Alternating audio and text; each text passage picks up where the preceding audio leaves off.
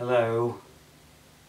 Well, another big box, big enough for me to be buried in. This is an AEG Nimble in this huge box I got second hand. I thought, well, I wasn't going to unbox this today when it arrived, but it's so big I really need to get rid of this box so I can hide the evidence quickly. And it's easier to hide an upright vacuum cleaner in my closet than it is to hide this huge box. So I'll unbox it today, slip it in my closet, and it'll come out of the closet when I do my full demo. But today it's just the unboxing and first look at this AEG Nimble. It's used, so it's going to have some wear marks on it. Hopefully it'll work. But without any further ado, let's open the box.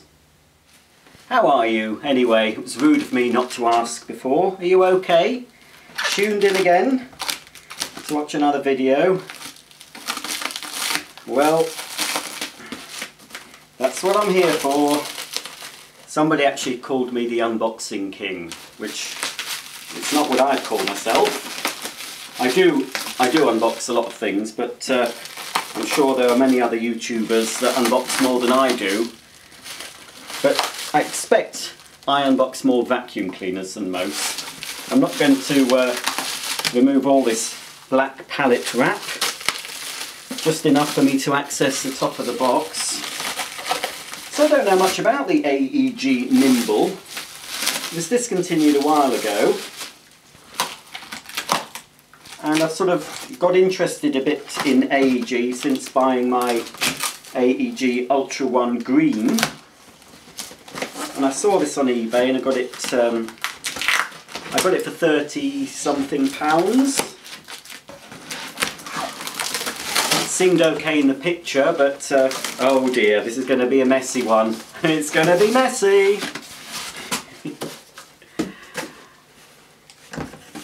The polystyrene, you see. Polystyrene tends to make a mess. Oh, heck it don't. Yes, I thought so.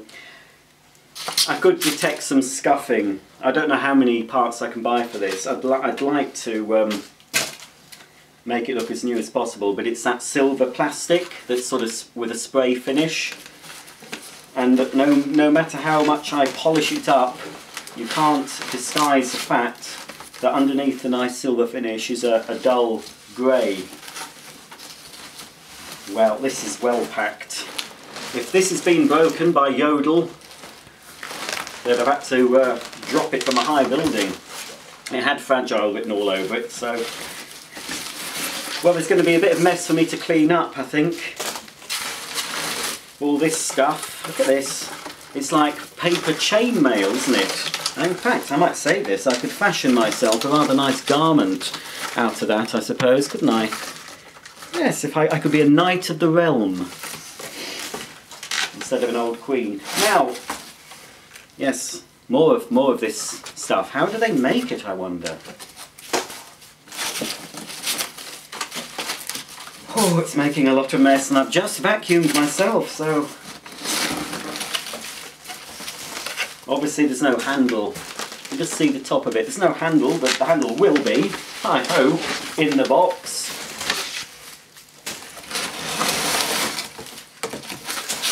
This is making a right old mess. I wonder how I'm going to clean that up.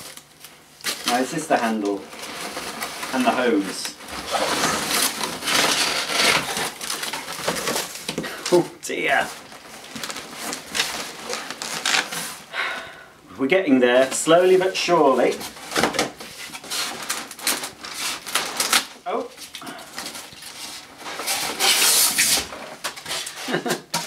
It's hardly very environmentally friendly. Well, this stuff is, I suppose, but not the polystyrene.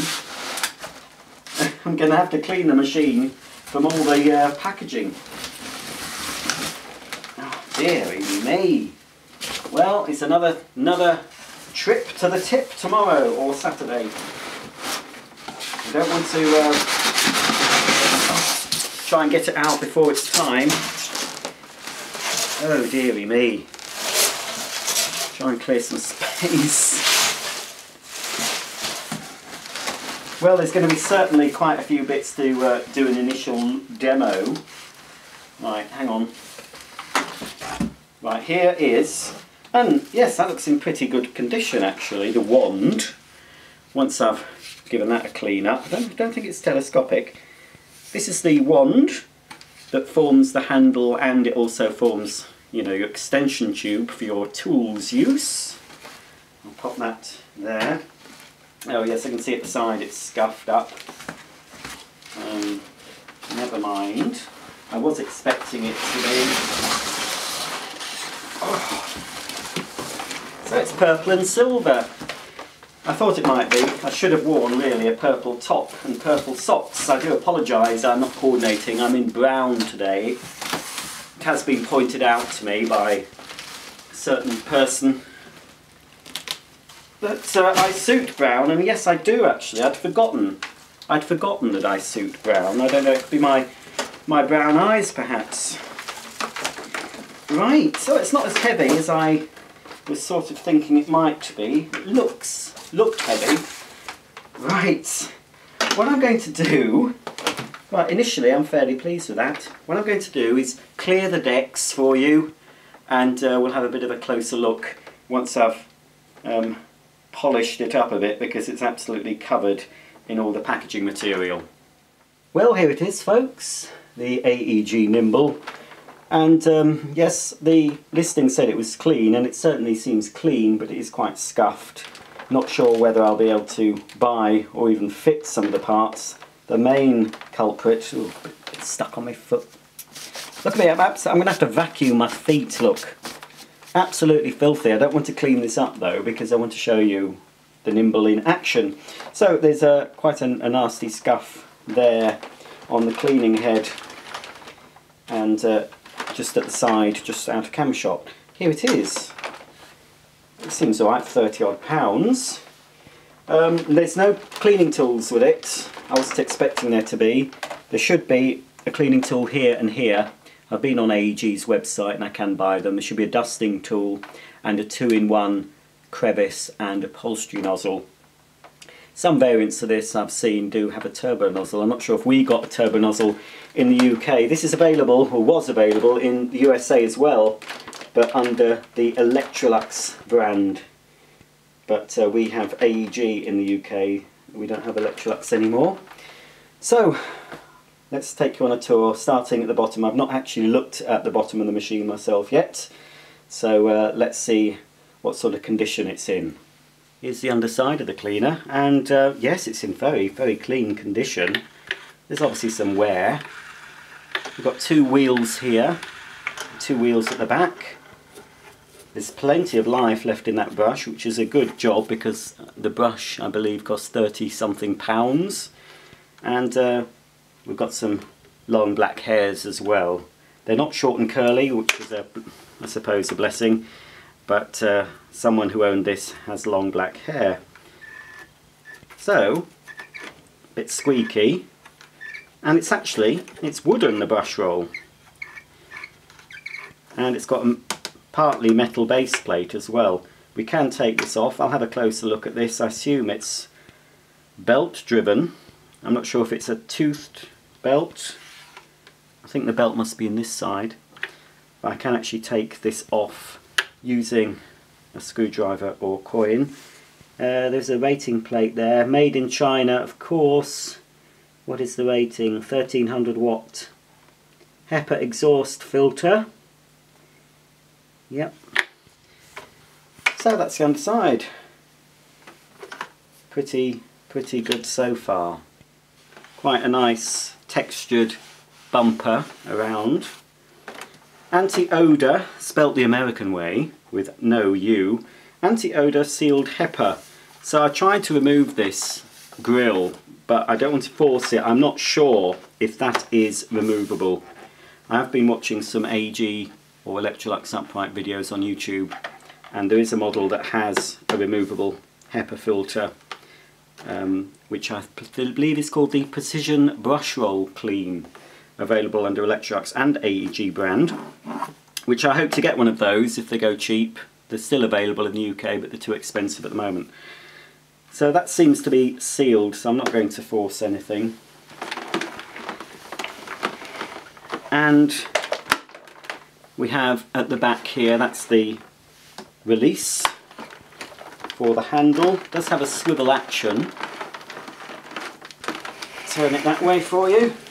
So it swivels a bit more similar to the Miele S7 than a Dyson ball, but it's got this swivel. Doesn't go very flat. It does certainly not a flat to the floor design, not like a Cibo X4.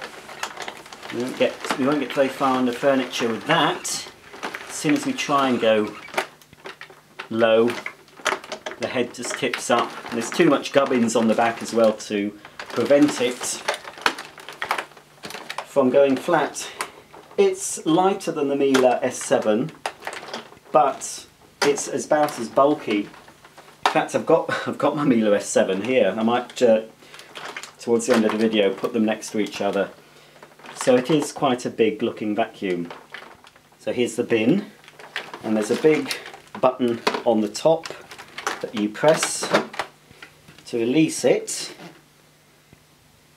Oh, this is a bit scuffed. I think I can buy a new bin, but they are, again, they're quite expensive. There's some details on the back, some hints and tips of how to keep it operating efficiently. That looks like the release just there. Bit of dirt still in, and some more of that black hair. All in all, it is very clean, and I believe there's a way of getting into the top. I don't really want to, again, I don't want to force anything. Remove dust cup by depressing lid on tab of, it should be, there we are, that's it. So that comes off, and there's another filter here, a sponge filter. That's pretty clean, so somebody's cleaned this up a bit. I can buy new ones of those, but I don't think I'll need to. They're about £15 though. I will clean this up a bit more. So that goes in the top. I've seen an online instruction book for this, so I'll probably download that. And here, this does come off because I've seen, yes, there we go. There's the shroud. Looks like it's probably just a dual, or maybe even a single cyclone, possibly. Certainly not a multi-cyclonic vacuum. Now, which way does it go back on? Does it matter? Let's have a look. It probably does. Ah, yes, there's a V. There's a little V shape. You see that V there? V for victory. And there's a little cutout. That's it. So that must go like that. And then the top. Oh, that's it. Yep, there we go. Is that on? Yep, there we go. So that's the bin. This sits in the unit like that. Clips in place. On the back at the top, I'll just recline the handle and we can have a look at the controls. On off, carpet, hard floor. So it's a twin motored vacuum.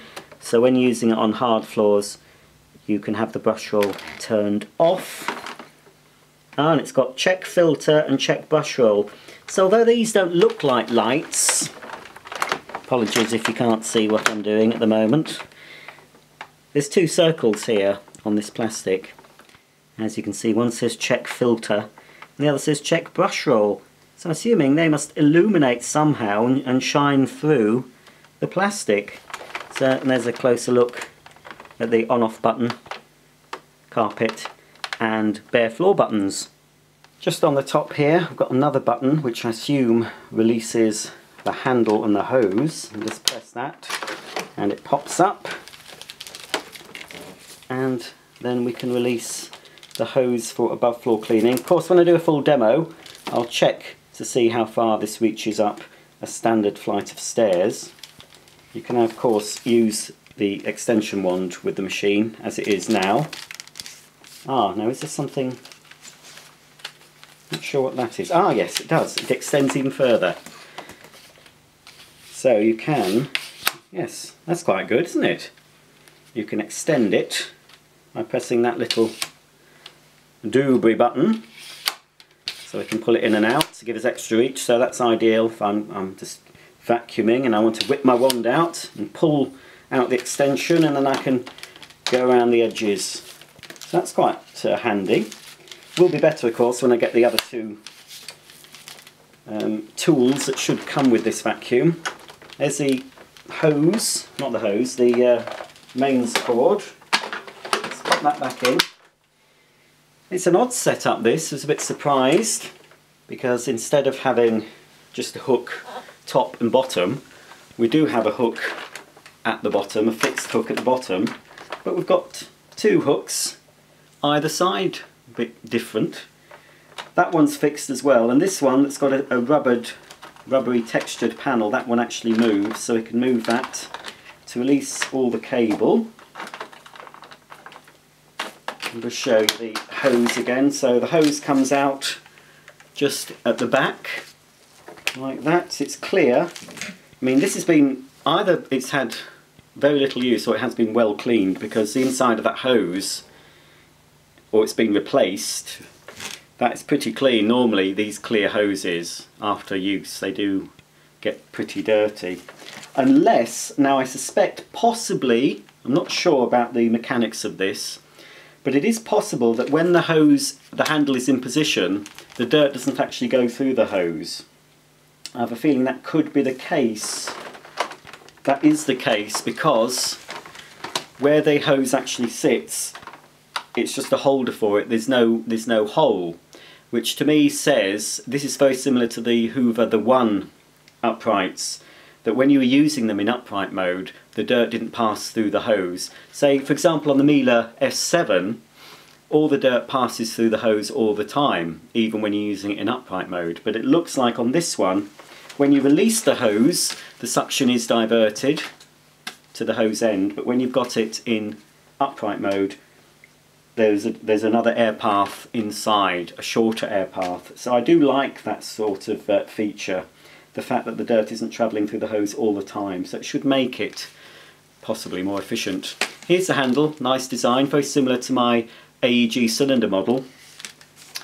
And we've got suction control, which I assume will only work actually on the when it's on hose use. You probably can't adjust the suction of the cleaner head. And of course you can just take that off and we can attach the tools directly to the handle. It's a bit flimsy, you know, but it's okay. Right, so all in all, it's scuffed, but it is very clean. Now as long as it works, as long as the headlight works and everything, I think I'll be quite pleased with this. So there is a lot of dirt at my feet, so we'll give the AEG Nimble a quick test. Well, I've plugged it in, and as you can see, there's a little light illuminated. I think that's pretty smart actually, the way that it does have lights on it, but you can't actually see them. So if I was to turn the machine off at the socket, the light's gone out, but you can't see that there is a light there. It's sort of hidden under the plastic. So it's a small thing, but I think that's quite swish. I don't know about you. There we go. So I believe from another video I've seen, I can turn the machine on by pressing bare floor, or possibly pressing that as well. Let's try it. So yes, I can turn it on by pressing bare floor, or I can turn it on by pressing the mains on off button. Now if I press carpet, I'm assuming it'll turn on, but possibly the brush roll won't rotate because it's in the upright position. Yes, that's what I thought. When I put it in the upright position, the brush, not the upright, the working position, the brush should actually start rotating. And I have noticed that the LED lights do work.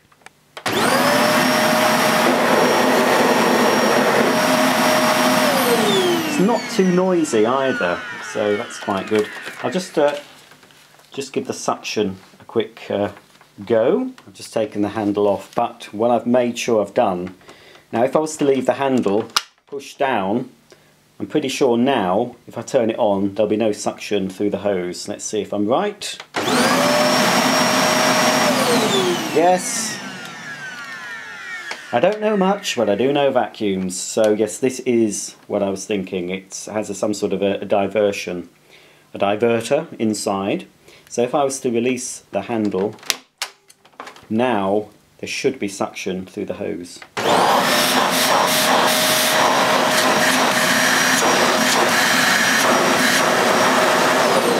There is suction, but it's not great.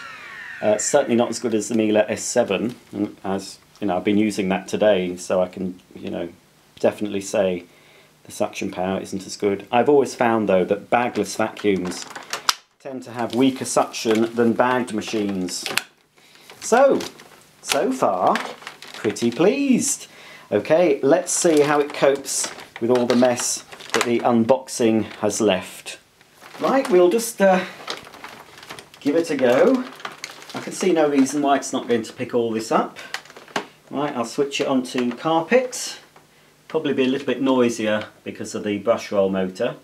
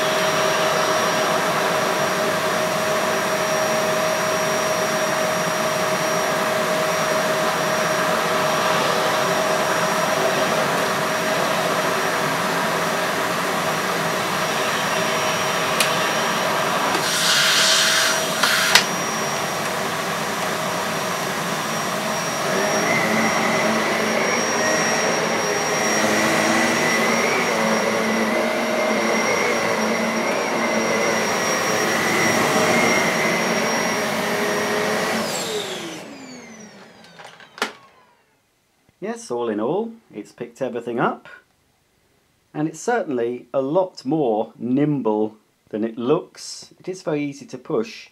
The swivel action isn't great, but I did find it much easier to push than my Miele S7. Speaking of my Miele S7, here it is. I've got it out recently and been having another play with it. It's a good machine, the S7, but it is a bit of a beast to push, so the Nimble was certainly easier. The quality though, I would say the Miele is much more solid and better built, but it is a lot heavier. Anyway, I'm pretty pleased with this little eBay purchase, the AEG Nimble. It's going to cost me a bit of money to restore it. The main thing I need to do is buy the 2 cleaning tools, the dusting brush and the 2-in-1 tool, and I'll have a look to see if I can get a motor hood, if it's cheap enough. If it's too expensive, then I won't bother. There may be a way of touching up the silver finish on this, I'm not sure. But it works, it doesn't smell, needs a bit of a clean, but not much of a clean. Some of the vacuums I've bought second-hand have been absolutely filthy. This one was dirtier. The fact it was dirty because it came out of a lot of packaging which made it dirtier than it was when it went in. But yeah, I'm pretty pleased with it. Pretty pleased with the AEG Nimble. It's a shame I didn't get one when they were brand new in the shops. I expect they went for quite a cheap price towards the end when they were discontinued. I think someone I read picked one up for about £100. Not sure what they went for originally, but I think mine cost £33. Yes, I'm going to have to spend £25 or so, a bit less than that I think, on the 2 tools, but still pleased with it. So there we go, that's the unboxing of the AEG, or Electrolux, depending where you're from, Nimble upright vacuum. Please stay tuned because of course I will be doing a full demonstration of this doing a proper test, not just the little bits of muck that were on the carpet from the unboxing, but I'll be getting out my bag of filth and spreading that all out on the carpet, seeing how well it copes on hard floors as well, and of course I'll be seeing how far the hose stretches up the stairs. So until my next video, thanks very much for watching. Please subscribe, please thumbs up, please comment, and don't forget, check out all the other videos on my channel. So until the next time, I'll see you very soon.